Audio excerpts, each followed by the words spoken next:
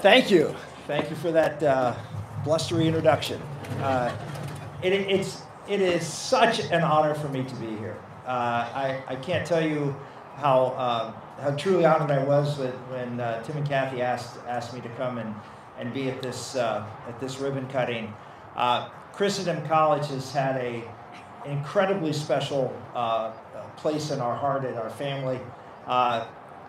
We have two daughters who are married. Both of them have married Christendom graduates, and both of these young men are incredible additions to our family in areas of just their dynamism and their absolute passion for the faith, and their incredible formation that they got here at Christendom College.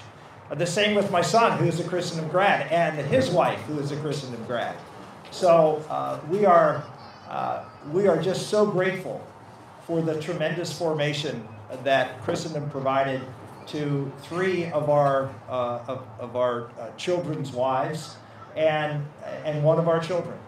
So just on a personal level, Christendom is very special to us.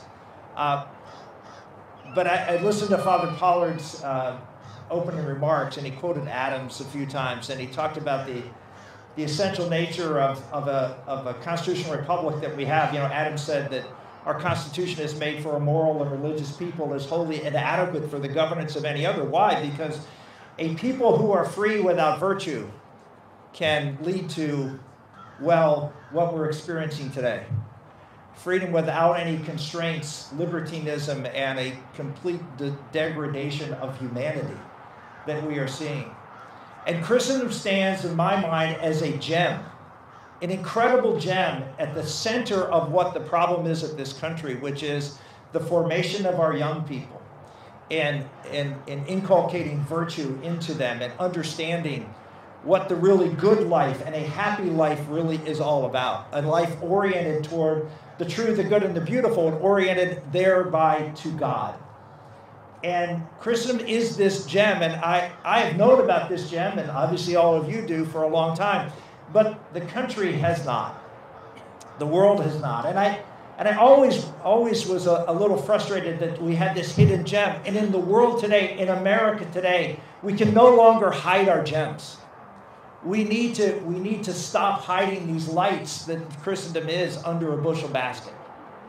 And as you look beyond me, this chapel is a chapel that, as you drive down 66, you see the light. You see this edifice just reaching out and proclaiming the truth and the goodness that is here at Christendom. This beautiful structure. The structure that just is awe-inspiring and that attracts.